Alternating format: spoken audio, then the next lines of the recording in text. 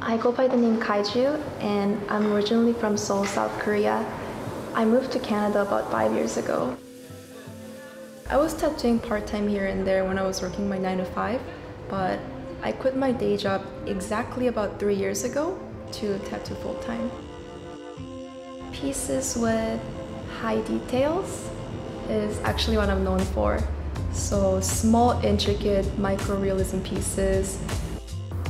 Tattooing to me is just like painting on a very unique but a perfect canvas.